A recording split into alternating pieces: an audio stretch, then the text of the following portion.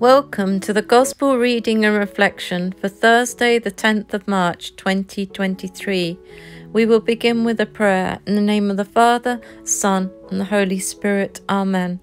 Dear God, may I always come to serve and understand that true authority is yours. Amen. From the Gospel according to Matthew. Jesus said to the chief priests and the elders of the people, "Hear another parable. There was a landowner who planted a vineyard, put a hedge around it, dug a winepress in it, and built a tower. Then he leased it to tenants and went on a journey. When vintage time drew near, he sent his servants to the tenants to obtain his produce. But the tenants seized the servants, and one they beat, another they killed, and a third they stoned. Again he sent other servants, more numerous than the first ones, but they treated them in the same way. Finally he sent his son to them, thinking, 'They will respect my son.' But when the tenants saw the son, they said to one another, 'This is the heir. Come, let us kill him and acquire his inheritance.' They seized him, threw him out of the vineyard and killed him. 'What will the owner of the vineyard do to those tenants when he comes?' they answered him.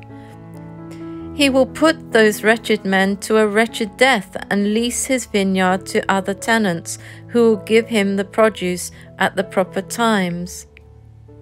Jesus said to them, 'Did you never read in the scriptures, "The stone that the builders rejected has become the cornerstone.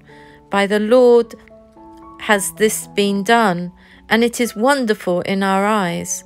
Therefore, I say to you, the kingdom of God will be taken away from you and given to all a people that will produce its fruit.'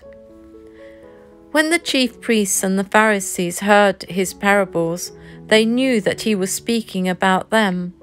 And although they were attempting to arrest him, they feared the crowds, for they regarded him as a prophet." The word of the Lord. Thanks be to God.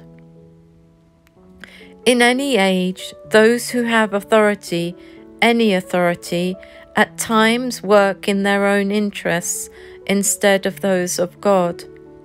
And Jesus says that true authority is when one performs service.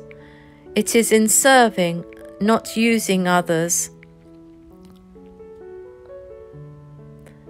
The vineyard is the Lord's, not ours.